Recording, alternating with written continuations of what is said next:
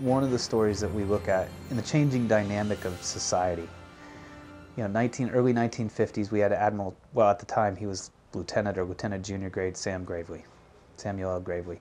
Ended up becoming the first African-American admiral in the U.S. Navy, became the first African-American to command a warship in combat. I mean, this guy was a trendsetter. He broke through the barriers of society. And his duty station on board here in the early 50s was a radio officer. Okay?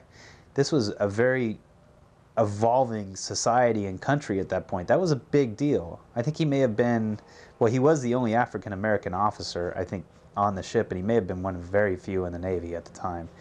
And so one of the stories that I've heard from his wife was the officers' wives were getting together for a wives' luncheon in the wardroom. And she showed up. I think it's Virginia Gravely. I don't have it offhand, but his wife shows up, walks in the door of the wardroom, and everybody looks at her. And of course, can you imagine being in her shoes? And the commanding officer's wife stood up and said, "You're sitting with me today." And stood up and reached across those social barriers that we had in 1951 and embraced this woman. And it completely changed the dynamic. And so something as simple as that. These women weren't veterans of the ship.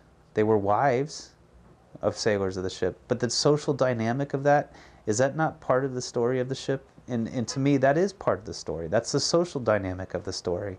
And that's one small story and one small piece of what the Iowa has done worldwide for 70 years.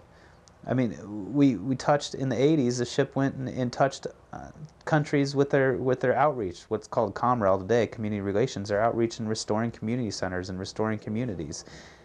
That's not just the story of the Iowa, that's the story of what we've done as Americans to help our fellow neighbors. And to me, that's what the ship embodies.